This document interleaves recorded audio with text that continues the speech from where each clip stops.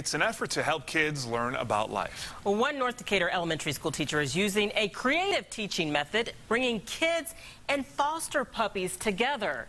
RTV6's Lauren Casey shows us how these pooches are helping students in the classroom and will eventually help an entire community. Everyone loves a warm and fuzzy story, and today I'm bringing you both, and I mean literally. Take a look here at Lunchbox. He's a very important member of Mrs. Smith's first and second grade class. It's all part of the Puppy Project, a unique educational approach that's working wonders in the classroom. So you get to redo a puppy today? Yep. People say... Can you tell me a little bit about this Puppy Project? It's really cool. Well, it's cute. Attendance is better.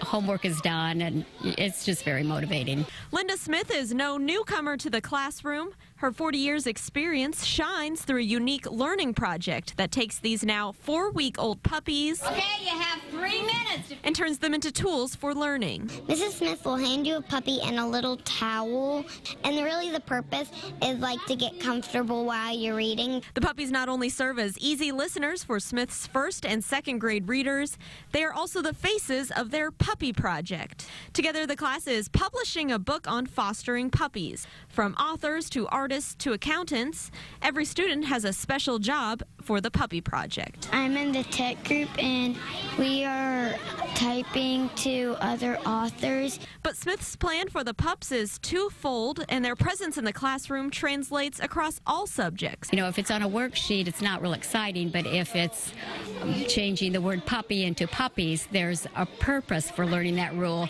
Real-life application that sticks with her young students. Subtraction and adding and lots of stuff. I gave you $8 change. We talk so much about the standards, and we get them all covered, you know, just in a little more fun way. Lauren Casey, RTV6.